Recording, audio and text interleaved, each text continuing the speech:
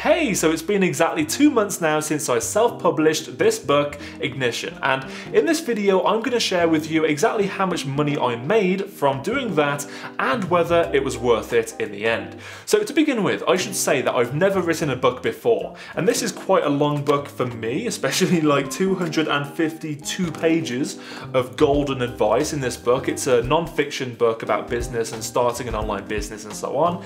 So it took me a while. It took me 6 months to write this book, to have it proofread and everything else, and honestly I didn't have a clue what I was doing through the whole process. I was kind of guessing, asking other people what I should do, doing a lot of research on Google, and I didn't have a clue, so I kind of winged my way through the whole process, but I got there in the end, right? I actually had 4 or 5 revisions of the cover graphic on the front and the back as well because they were misaligned and stuff. Anyway, it took a long time, and when I got to the point of publishing it, I really had no idea as to whether it would work out well or not. And right now I have some figures for you on my phone just so I get these figures right. So we ended up selling, within the first 2 months of going live, 736 copies. Okay, now we reached number 4 in the bestseller chart in the UK, and also number 27 in the USA's bestseller chart, not for some random category like underwater basket weaving or like donkey training or something weird, but actually the category of e-commerce. Okay, so this was quite a big category, and honestly, as a first-time publisher, I was happy with that. I would have loved to get a number 1 bestseller, but to be honest, as long as I can call myself a bestseller because I was in the bestseller chart and I had the little thing next to the book, that's all I care about for branding purposes for my business. So that was great to begin with, right? But you may think, James, you must have made $1 million, right?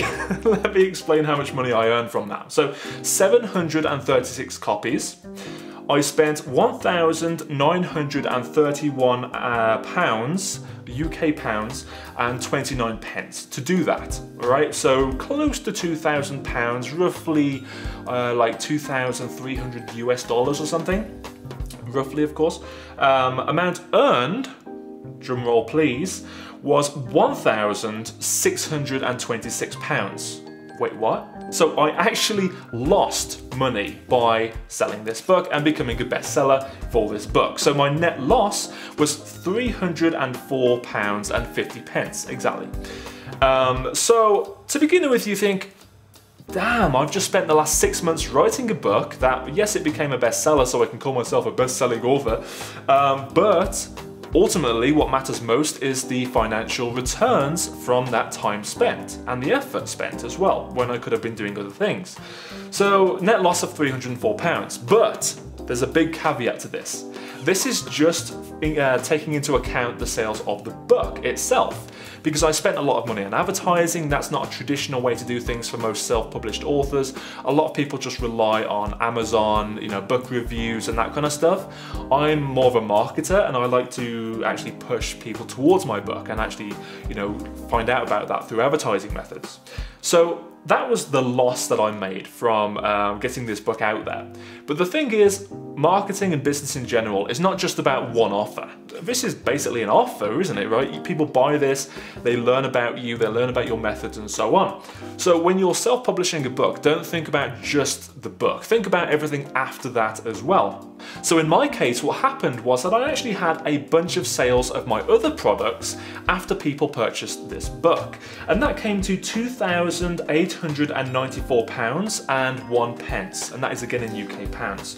So already I've made a profit on the advertising spend and everything else coming into the book, right? After that, I then had people buy my coaching program, all right? So I had 22 new coaching clients at $3,000 US each, which came to $66,000 US. Okay, a little confusing with the different currencies, but I basically sell my products in US dollars and get paid into my bank account in UK pounds. Doesn't really matter, it's the money that counts, right? So 22 new coaching clients at $3,000 each, which is basically helping people to grow an online business successfully in an area which they find interesting and fun, and that came to $66,000. And you think, wow, that's already pretty good, right? But it doesn't stop there.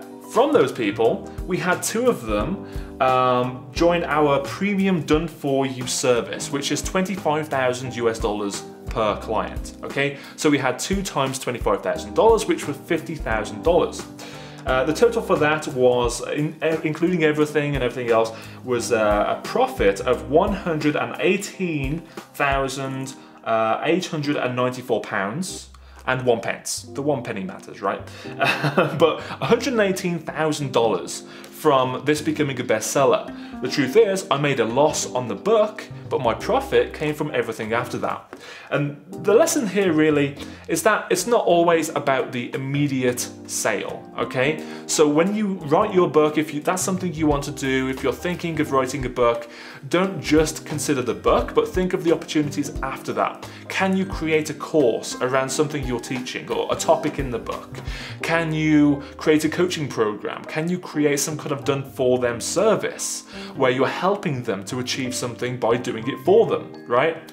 So think of the book as the beginning to the whole process, as a way to acquire the customer, and then in which ways can you help those same customers with obviously a higher price point. You know, these different products were at higher price points, ranging from $27, ranging up to $25,000.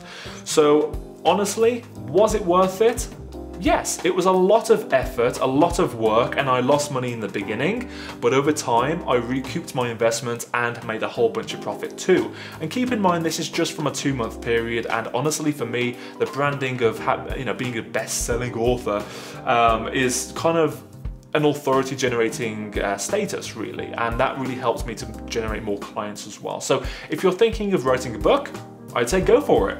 Right? Hopefully you've enjoyed this video. If you want to find out specifically what I did to make sales from people buying this book, and afterwards, how did I get people into those other programs of mine? How did I get people into my coaching program, and how did I create the coaching program in the first place, and everything in between, go ahead and visit the URL on the screen right now, and you'll be able to actually learn more about how we do that. And also, you can get your copy of this book, by the way. All right, so have a great day, and good luck with your book. Speak to you soon. Bye-bye.